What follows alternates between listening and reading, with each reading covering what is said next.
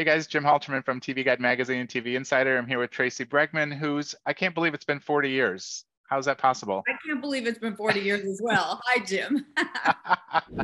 I hope you're satisfied. Satisfied. I am sick. I am sick to my stomach.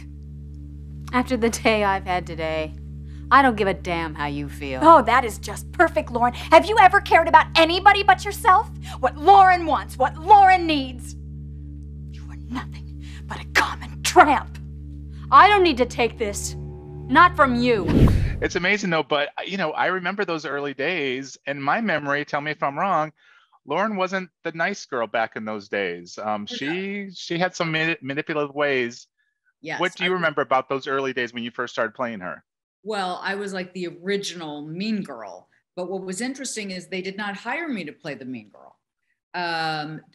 My character, Lauren, didn't even have a last name, was Tracy Abbott's best friend who had just lost her virginity.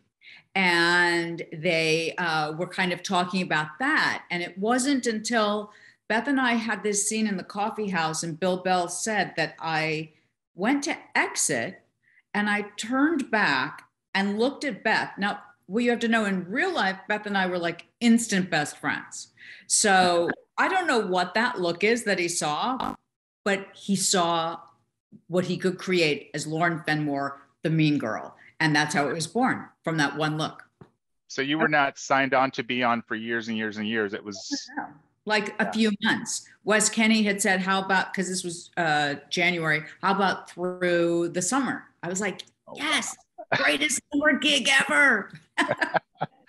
That's amazing. Okay, so I have to show you this picture, and this will tie into Michael Damian's question for you. So we have some very impressive hair in this era. Yes. So Michael and I were in direct competition for sure.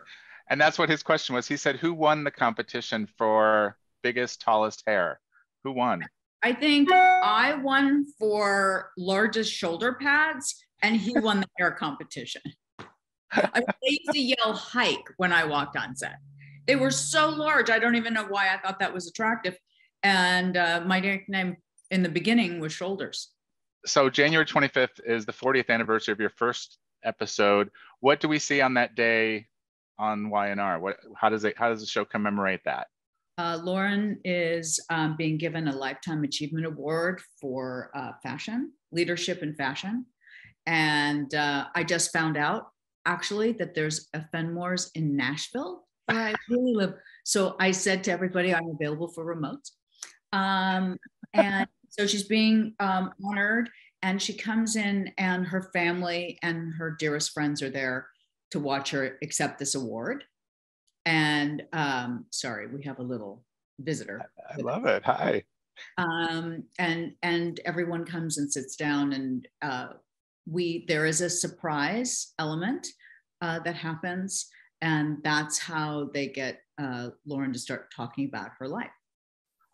And I know there's going to be clips because the show loves showing some of those old clips. I don't know what you've seen yet, but what goes through your head when you see those clips? Not just because of the hair and the shoulder pads, but also those stories back then. And there's such history with this character.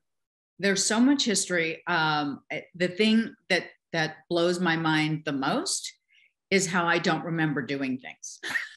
So I'm watching along with the audience too, going, I wonder what I'm going to do next. I mean, honestly, there's just so much I don't remember. And it's so cool to visit those years and those storylines. And it sort of kind of reinvigorated me as an actress as to why I love to do what I do. Yeah. And I know that sounds strange because I've been doing it for 45 years, starting on Days of Our Lives when I was 14. But watching everything and doing that episode really kind of shifted me personally. Yeah, I love it. So I'm sure you hear from people like me and fans, their favorite storylines over the years. Do you have one, or do you have like something that just comes to mind first when you're asked that question? What's your favorite? I loved the relationship between Paul and Lauren when they wrote that, and Mary always, disapproving of me. But right.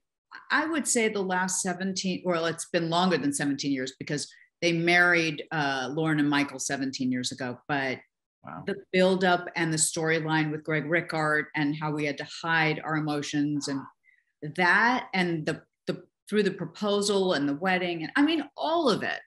And it was beautiful being able to watch all those scenes after the first years of our marriage as well. But I thought that was just so beautifully crafted. I remember when they first started pairing Lauren with Michael, and I thought, oh, they both had such histories, and it really worked. Why do you think those characters have worked back then and they still work to this day? That marriage is still pretty solid. I think it's because both characters are unafraid to do whatever it takes to protect our family. And we're not afraid to be bad. Because we've been, Right. and what I love about our TV family is we're all, if you think about it, kind of the rogue bad characters. We put the fun in dysfunction, we like to say. And I think we've all killed people and gotten away with it. So I used to give a Christmas party every year for the storyline called The Grifter's Christmas. And that's what we are. That's amazing. All right. So, and you're right, those characters have gone through everything, but is there anything you have not done as Lauren that you would like to, or has that bucket list been checked off long ago? That's a great question. I'm just not sure if there's, besides doing major concerts and, I used to say that a year without duct tape was not a very good year for me. Yeah. Duct tape free for like a lot of years. Well, I love all the memories. And I can't wait to see what they show on this episode, because it'll be a walk down memory lane for all the viewers too. So thank you, Tracey, and congratulations. This has been a good run for you. Thank you. So yeah, not bad. Not a bad gig. Not too shabby. All right. Thank you so much. You guys watch Young and the Restless every weekday on CBS.